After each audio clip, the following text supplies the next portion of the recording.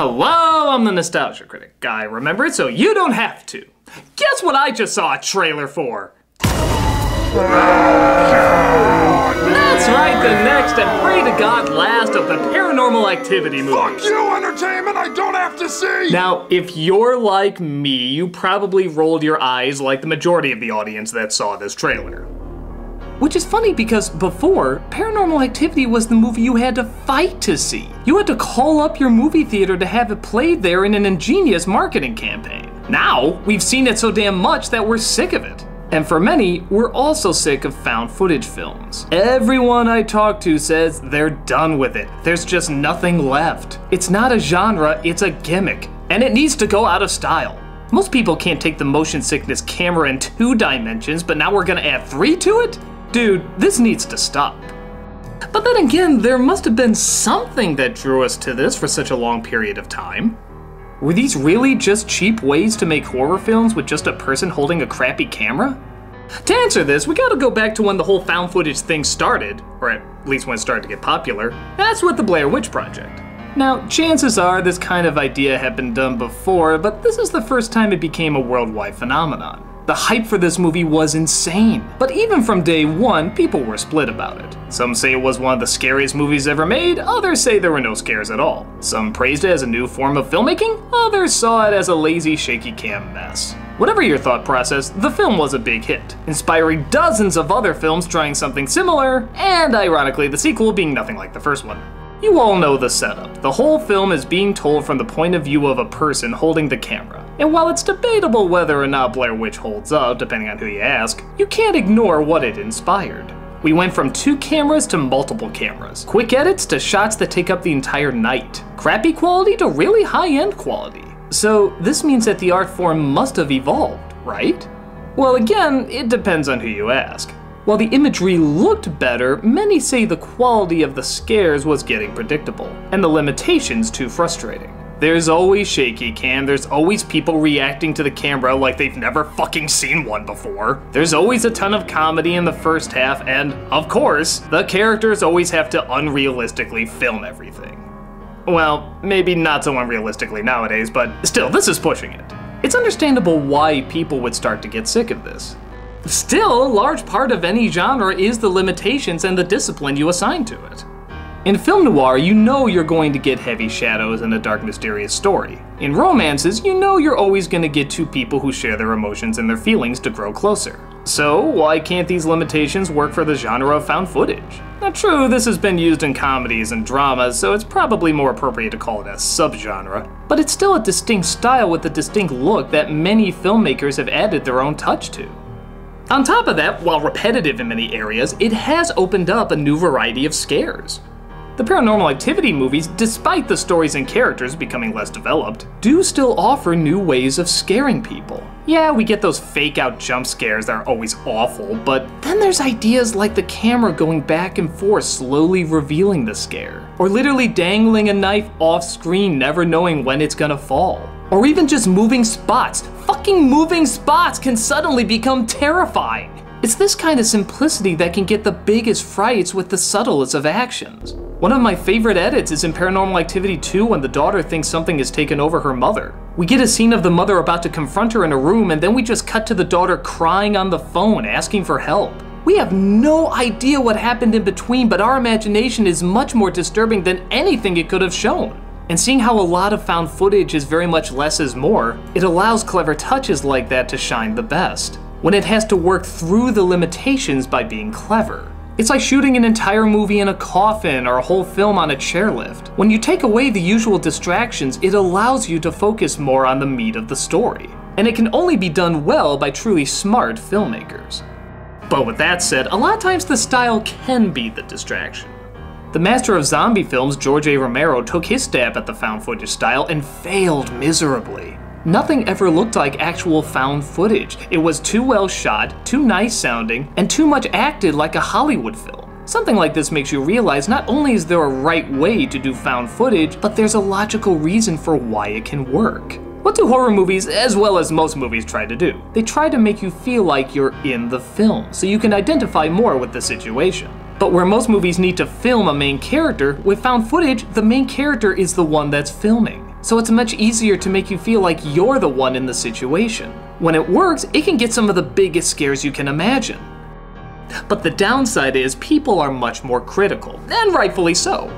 Not believing the environment or characters in a found footage movie is 10 times worse than if you don't believe it in any other genre. Because the whole point is to make you feel like you're really there, and if the story, characters, or acting are so far-fetched that it knocks you out of that illusion, the film falls apart. The majority of the Paranormal Activity movies have good scares, but because they had to make them so fast, one every year, the stories got too silly for most people and the characters' choices became unrelatable. This is why the next film looks so bad, because rather than convincing us that they fixed the problems, they're throwing more gimmicks and more distracting visuals that are just looking fake now. They're trying to go bigger in a series that thrived on minimalism. But with that said, sometimes new twists can come from the most unlikely of places. Unfriended spends the whole movie on a girl's computer screen. This limitation allowed us not only to see the cost of living too much on social media, but also how unlikable most dumb teens in horror movies are. At first, you think you're supposed to like these people, like in most scary movies, but by the end you realize not only are you supposed to find them all revolting, but that teens in most scary films are usually revolting. It's a good way to use satire while also moving your story forward and upping the atmosphere. Again, using very little to achieve an awful lot. And speaking of mixing comedy and horror, who would have thought M. Night Shyamalan would be able to mix the two so well? The Visit was a hit with both critics and audiences, and while it still has his awkward writing all over it, it did manage to create a scenario where you're both screaming and laughing both at the same time. Now, even though there's a ton of holes in the movie, like how is that tiny camera getting that good quality, or how are there non-existent mics picking up everything, the weird atmosphere it creates manages to be both charming and disturbing simultaneously. And the found footage style helps that. There's a scene where the grandma chases the kids under the house, and it's scary because you see literally what they see and therefore fear what they fear. But when you're further away from it like they are, you see she was just playing a game. Oh yeah, I guess we're kind of jumping to conclusions, right? The point of view of the camera blurs that line throughout the majority of the film, leaving the mystery tougher to figure out. The Last Exorcism was another great blend of horror and comedy, as a film group follows an exorcist who claims he's a sham, and we laugh at his clever ways of convincing mentally ill people that he's getting demons out of them. But when he comes across one that seems too real even for him, it's left to the viewer to decide whether the girl is actually possessed or not. There's no flashbacks, close-ups, or inner monologues to give you any clues. It's only what the camera picks up. It's another layer of limitation that actually helps the mystery of the storytelling. That is until the bullshit ending, but let's not go there. No, really, I'm telling the film not to go there. You were so good until then! Many of these movies I'm talking about are years old, but some of them are rather recent, meaning that there's still possibilities that can be done with this type of filmmaking. Can it get annoying? Yes. Do the limitations stunt the growth at times? Certainly. But clever filmmaking is clever filmmaking, and if someone has a twist on a popular idea, there's no reason to stop them. And if you can never get into them and the motion sickness is just too much for you, it's completely understandable.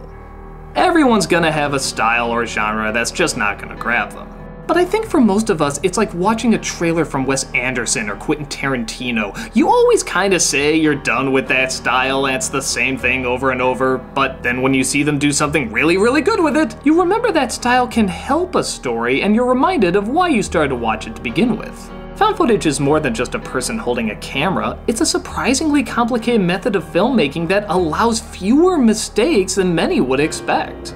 More elements have to gel together to please the audience for a found footage film than, say, the audience for a Michael Bay film. Because there's less distractions. You have to be sure what you have is convincing while still telling an engaging narrative.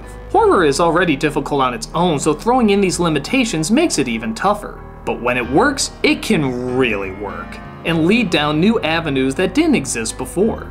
It's hard to say whether or not the new Paranormal Activity will be any good, but it's not worth condemning a style of film that can and has given some memorable scares for it. Is there gonna be crap with it? Sure, just like any genre has a lot of crap. But for those who know how to not only work within this realm, but also evolve it to a new level, the possibilities are just too intriguing to turn down.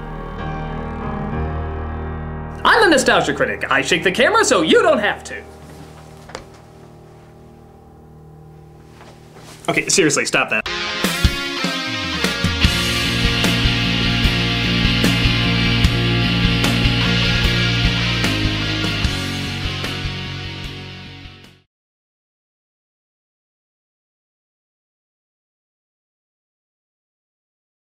Hey, Doug Walker here doing the charity shout out, and this week we are doing DuPage Pads. This is an organization that specializes in helping people who are homeless. They help find shelters, they help get them resources, they are done mostly through volunteers. A lot of the volunteers are younger people and teenagers. They like to start them young, showing that it's good to help people who do not have a home. And it isn't just adults, there's many families and young children. All of these people need a home, and they specialize in a place where the weather can just be brutal. This is in DuPage County, and the weather can either get extremely hot or it can get extremely cold. As many of you know, we have really bad storms here, and it can just get so tough. So this is an organization that tries its best to help give people a home, just a shelter, just something away from the harsh conditions that there can be out there. And they try everything they can to try and get these people back on their feet and try to find good resources and good people that can help them out. And they do everything that they can, and they have all sorts of fundraisers and events. They have something where they do a run for home, as they call it. They also have an auction called Taste for Hope, where all sorts of wonderful restaurants come in and donate their time and food, and I've been to a lot of these restaurants. They're good stuff. So it isn't just the bare minimum. They try everything they can to try and get these people a warm place where they can feel safe and they can feel secure. And you can definitely make a big difference in that. Any little amount helps. Please definitely check out their website and contribute to people who so deserve a warm place to feel safe.